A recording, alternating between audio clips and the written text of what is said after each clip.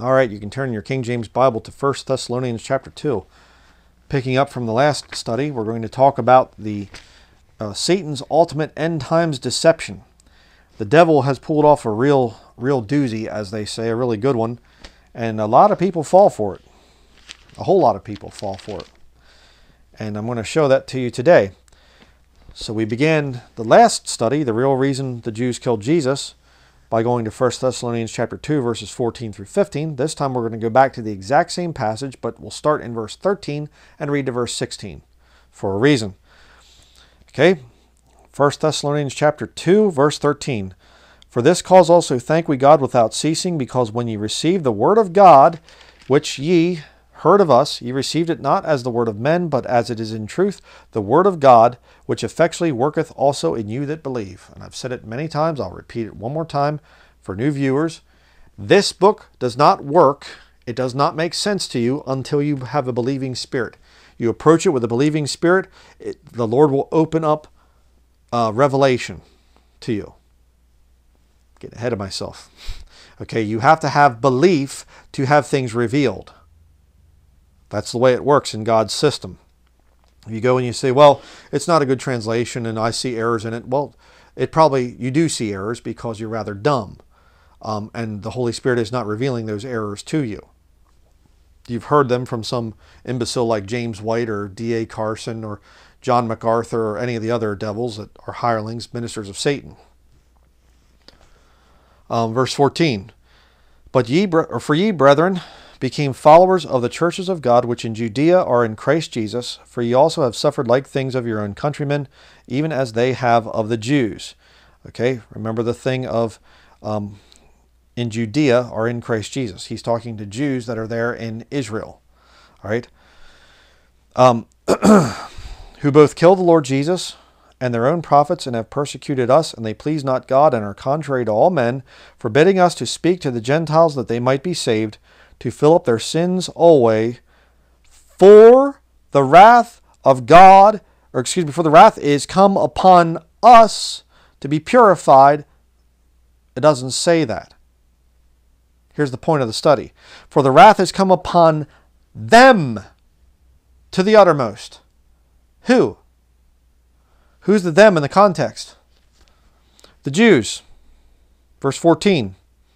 They killed the Lord Jesus and their own prophets, and they persecuted us, and they please not God, and are contrary to all men, forbidding us to speak to the Gentiles that they might be saved, to fill up their sins alway.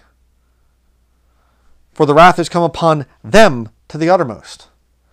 Let me just spoil the whole sermon here. I'm just going to give you, because I know a lot of people cannot endure sound doctrine. That's part of the prophecies of the end times. So here's the whole study. You can shut it off after you hear this. You say, this is crazy. I don't want to hear it anymore. Okay, shut it off.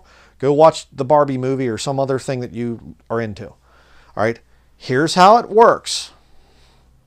And I cut through all the stuff, all your sarcastic. Yes, because I want you to pay attention. And if I don't talk this way, people will just kind of zone out, and you'll just be, riding the bus around town or doing dishes or something with your iPhone, listening to this thing, and just, you get to the end of it and you think, what did he say? I don't remember. It's not very entertaining or something. I have to say this is a way to go out and grab you and say, listen, this is very important. Your whole future depends on what I'm saying in this study. Not this study, but what I'm saying, the Word of God. All right? Here's the whole point. Satan's ultimate end times deception. What was it? To take the focus off of what the whole point of the book of Revelation is. It's for the Jews. They rejected Jesus Christ. That's why they have to have the book of Revelation, is where Jesus is revealed to the Jews. And the devil took it and went like this and turned it towards the church. Now you got a bunch of dopey Christians walking around that don't understand the Bible at all, and they're going around and they're saying, we're going to have to endure to the end. We're going into the great tribulation. Oh man. What about the Jews? Oh, well, we are the Jews now. Okay. You rejected Jesus Christ there, forbidding us to speak to the Gentiles that they might be saved, to fill up their sins alway, for the wrath has come upon them to the uttermost. That's the church? Really? Well, that's kind of weird. I mean, can you understand plain English? No, it's talking about the Jews. You know, the Jews. People over there in Israel, you know. There's ones that are real, ones that are false. Wheat and the tares that are mixed together, and they're not to be taken apart and separated until the harvest time. Second coming. Matthew chapter 25, the judgment of the nations.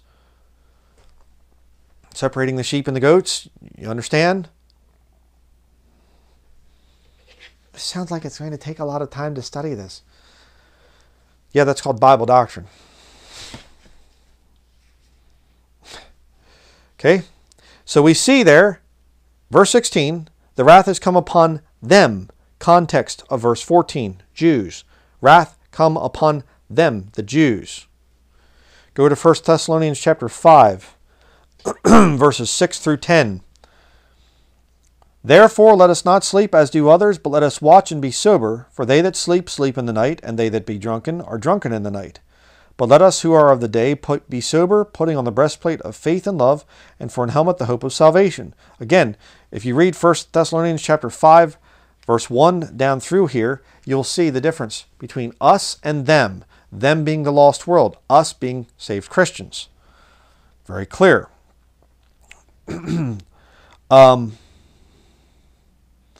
Verse 9, for God hath not appointed us to wrath, but to obtain salvation by our Lord Jesus Christ.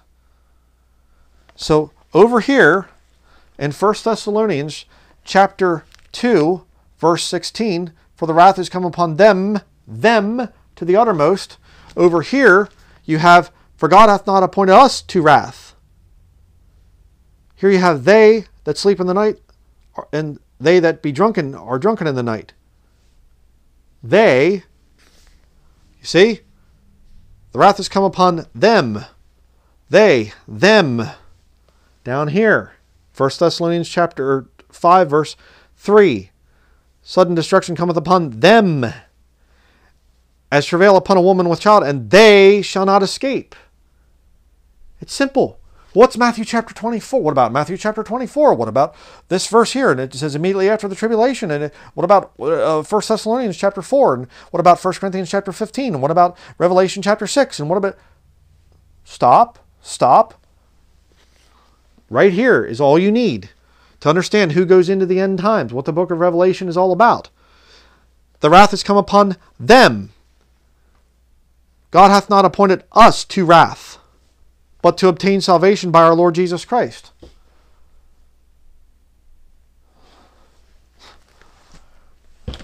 But the devil comes along and he says, no, you have to prove how holy you are. You're going to get your opportunity. You're just going to go into the book of Revelation. You're going to see all these things, you know, and you might you have to make sure you don't take the mark of the beast and everything, because it's coming upon the church somehow. Can you read plain English? 1 Thessalonians 5, verse 10, who died for us that whether we wake or sleep, we should live together with him. Verse 11, wherefore comfort one another, comfort yourselves together and edify one another, even as also ye do.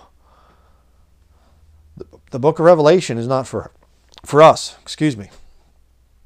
It's not for us. I've been preaching this for years and years and years. Jeremiah chapter 30. Back to the Old Testament. Jeremiah chapter 30.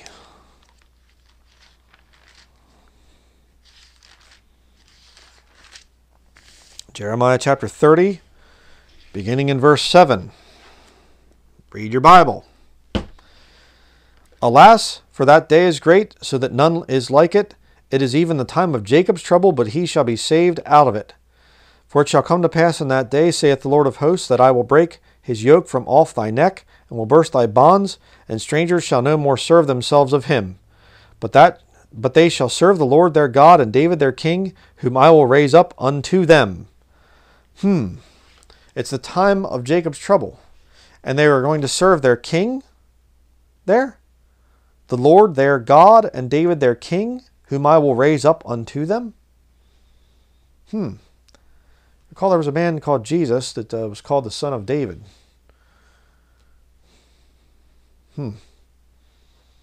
Interesting. Daniel chapter 9.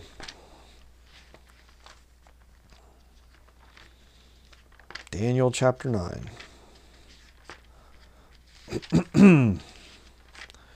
Daniel chapter 9, verse 20 through 24 says, and whiles I was speaking and praying and confessing my sin and the sin of my people Israel, pretty clear who it is, and presenting my supplication before the Lord my God for the holy mountain of my God, yea, whiles I was speaking in prayer, even the man Gabriel, whom I had seen in the vision at the beginning, being caused to fly swiftly, touched me about the time of the evening oblation.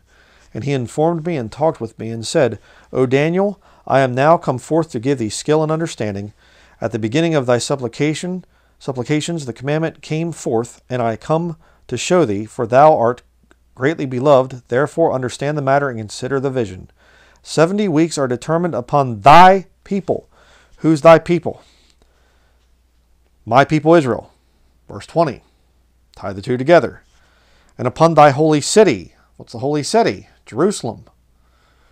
To finish the transgressions and to make an end of sins and to make reconciliation for iniquity and to bring in everlasting righteousness and to seal up the vision and prophecy and to anoint the most holy.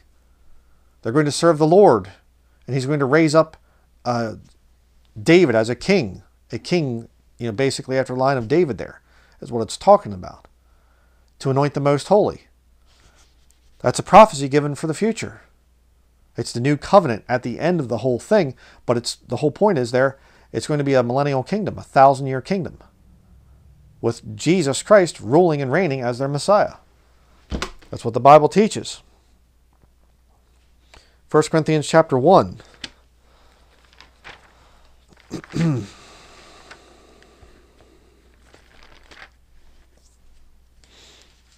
Corinthians chapter 1, verse 22.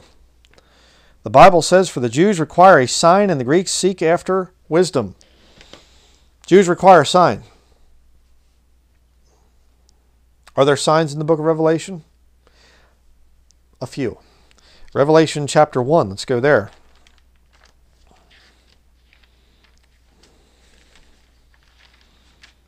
Revelation chapter 1, verses 1 and 2.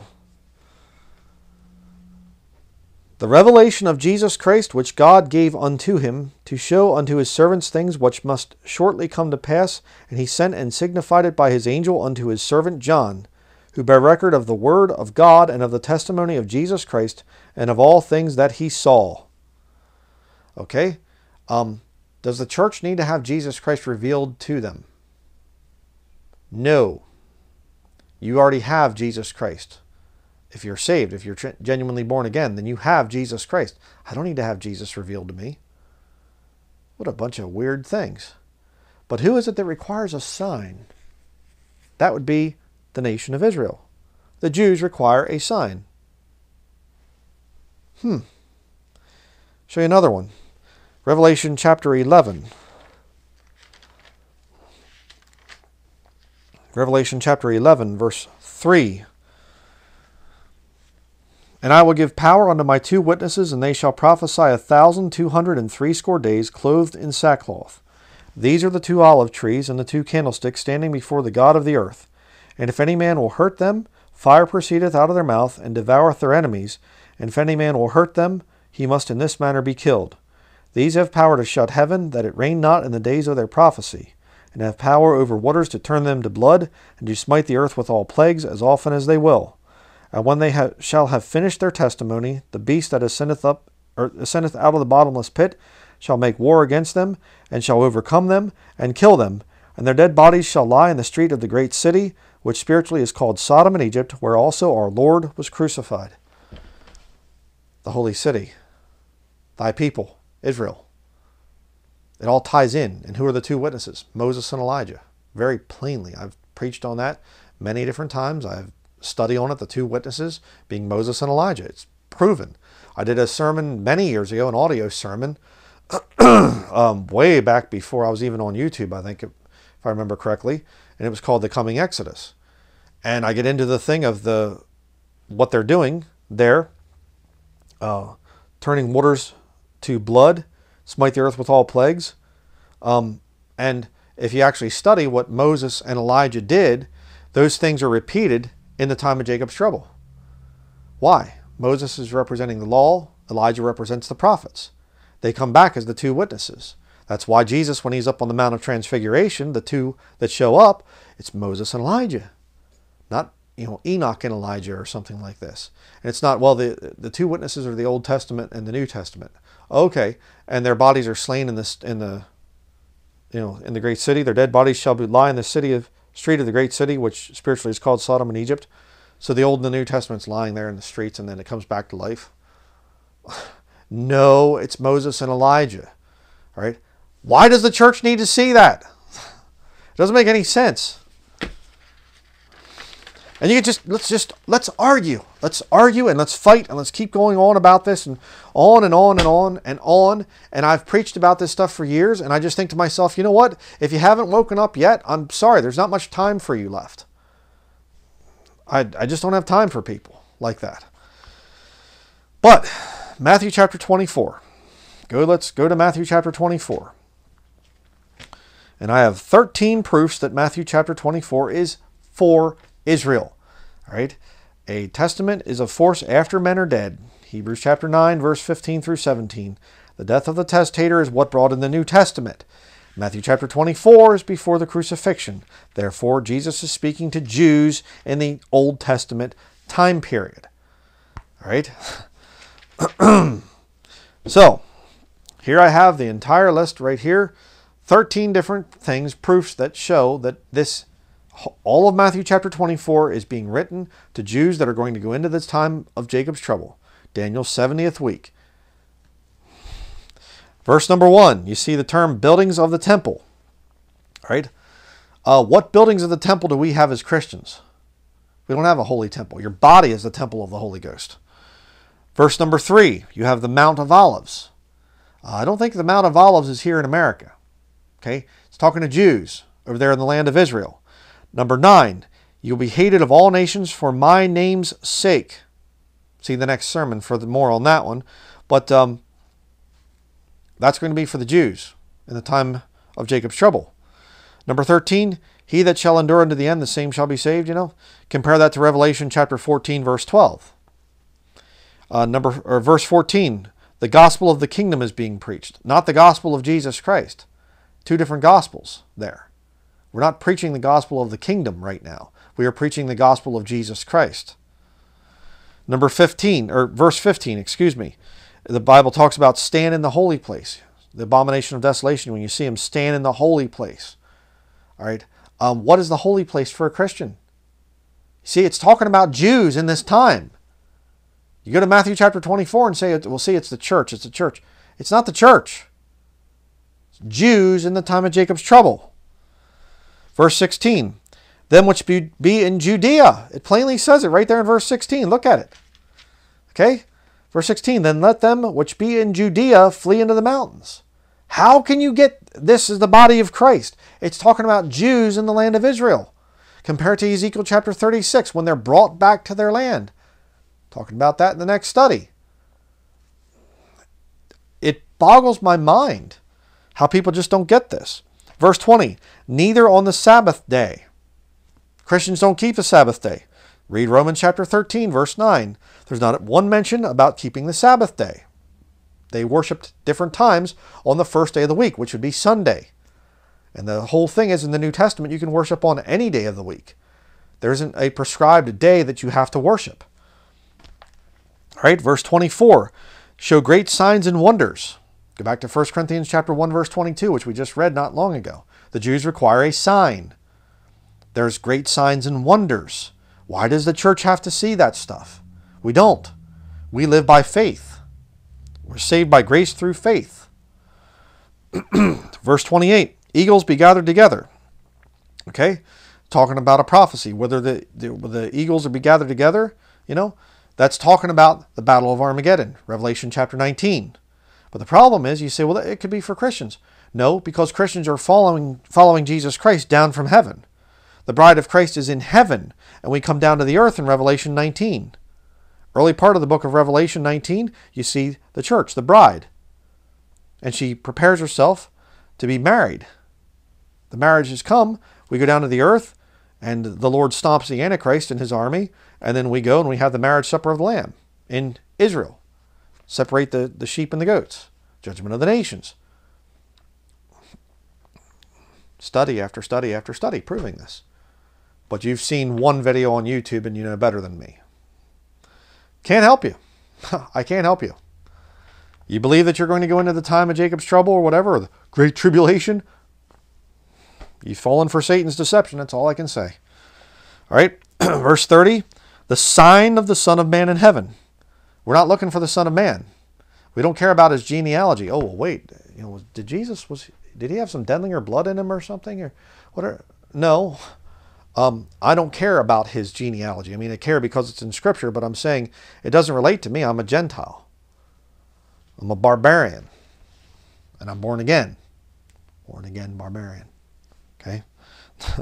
Verse 31, his elect from the four winds. Compare that to Revelation chapter 7, verses 1 through 8, when you have 12,000 from each of the 12 tribes. Galatians chapter 3, verse 28, there's neither Jew nor Gentile. We're all one in Christ Jesus. Then why is there separation in Revelation 7? 144,000 sealed Jews and a great multitude from every nation. See? Because things change. And what is it?